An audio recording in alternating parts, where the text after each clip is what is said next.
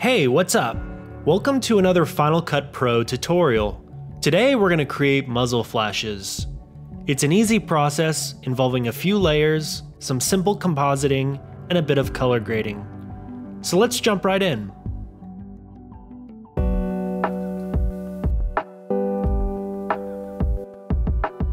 So we're going to add some muzzle flashes to this special ops sequence here. The first step is to figure out where we want the flashes. I think this is a good spot. I have a few muzzle flash frames in the browser. Let's add them to the timeline. Now each fire is only going to be 1 frame in length, so we'll trim these down and also offset them by 1 frame each. That'll give us the flashing. These muzzle flashes were shot on a black background, so we're going to change the blend mode. You can find the blend mode option in the inspector window under compositing. Let's change it to linear dodge. Linear dodge will make the black background transparent so we can composite the flash into our shot. Let's enable the transform and align it with the barrel. I'll repeat this process with the other flashes. Let's jump forward. So we have the muzzle flashes composited and it looks okay, but we need to manipulate the lighting to make it look more realistic. I'm going to pull another shot from the browser, which is actually a lightning storm. Let's scale it up to frame just the sky.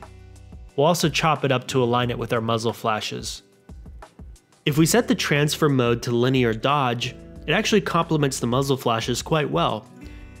It's bluish in tone, so let's add a sepia preset from the effects browser to warm it up. Okay, it's looking better, although the background needs to be affected more by the flash.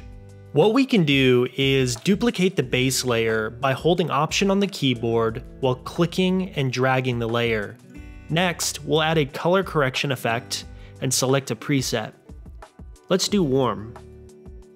Let's navigate to the exposure, bring up the highlights to almost 100%, and bring down the shadows a bit. I'll splice this shot into 3 parts to match the flashes. Now it's looking pretty awesome. Let's add a quick grade to the base layer.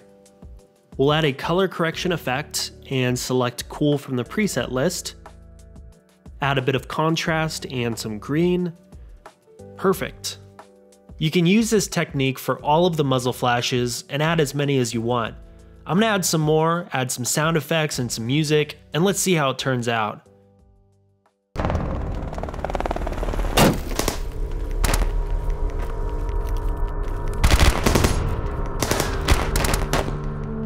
You can use this technique to add all sorts of elements to your shot.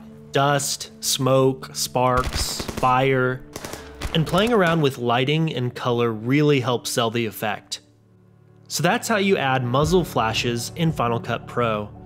You can download all the assets used in this tutorial on the editor kits page and try the technique out for yourself.